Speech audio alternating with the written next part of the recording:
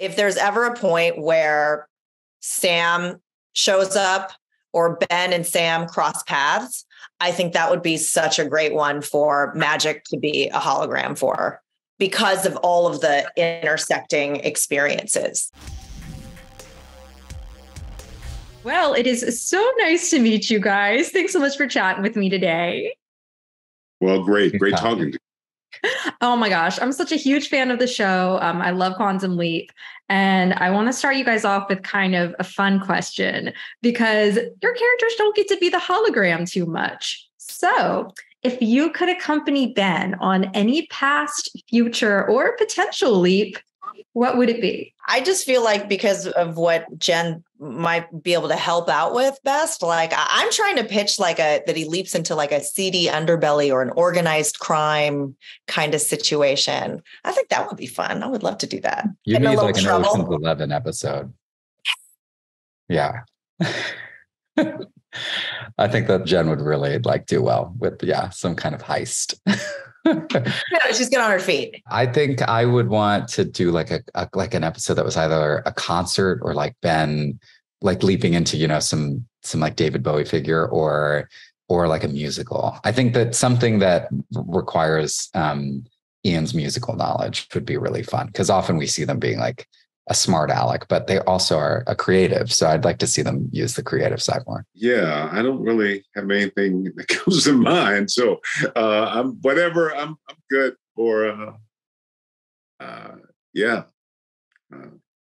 Awesome. Cool. It's always a hard one. I threw it at you guys. I have one that I would like to see for Ernie. Ooh, I would love to hear that. Oh. Yeah, me too. I just think it would be interesting if there's ever a point where Sam shows up or Ben and Sam cross paths. I think that would be such a great one for Magic to be a hologram for, because of all of the intersecting experiences. Sure, yeah, that would be very interesting, exciting. Yeah, wow. Yeah, I agree. Well, you know what? Fingers crossed for all of those, because those all sound amazing. I would love to see them. Yeah, me too. Good. Well, I mean, it's been great to get more insight on your characters' personal lives this season. So, Ernie, I would love to start with you due to everything that's been going on with Magic. He turned to alcohol after they lost Ben. And given how unpredictable the leaps can be and just the project as a whole, do you think he's reached a place in his recovery where he can handle what might be coming down the pipeline? I think he wants to believe that. And I think Beth probably is a little suspicious, but I think he's really committed to seeing, the project go to the point where we get Ben back. But I think he's still vulnerable, and I think he's still, there's a lot of stress that he's taking on himself, and he separates himself from the team because I think he feels responsible for the team in a way that maybe he shouldn't necessarily. But so I think he's doing well now, but who knows what comes next. On that same note, what was your reaction when you found out that Magic was going to be paired with Beth? I was so excited. I did not see it coming. Well, I didn't see it coming either, but I think it makes sense. She's someone that he's known and respected, and the fact that she was somehow there when he really needed someone to be there, and she continues to be there, especially when someone has seen your flaws and they still, they're still there. They don't leave. So I really like that relationship. I'm kind of curious as to how it lasts or where it goes, but she certainly has, made it possible for him to stay the course and summon the courage to get this done. Ian has some romance as well, Mason. Rachel is in the picture. She was very upfront with what she needs in order for the relationship to work. So where do you feel Ian's head is at with everything that's been happening? I feel so bad for them. I really pity Ian. They're really in it. They're in the deep end. I think I love a partner who's very upfront with what they need and what they require in order to continue the relationship. I think that is that kind of communication.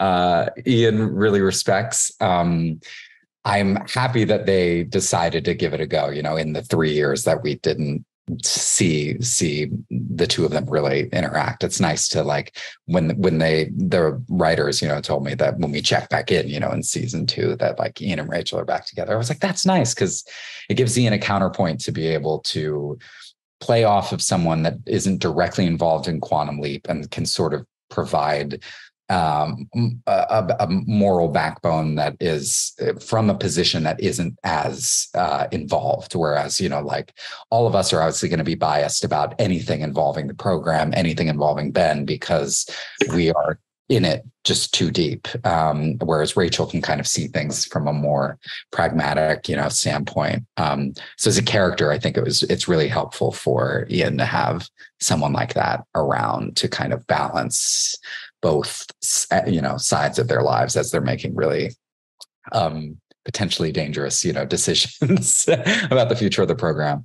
But yeah, I'm really grateful that they brought Alice back. I love doing scenes with her, and it's been such a good time. It also feels like the team is in a precarious situation when it comes to kind of the Addison, Ben, and Tom situation, because they love all of them.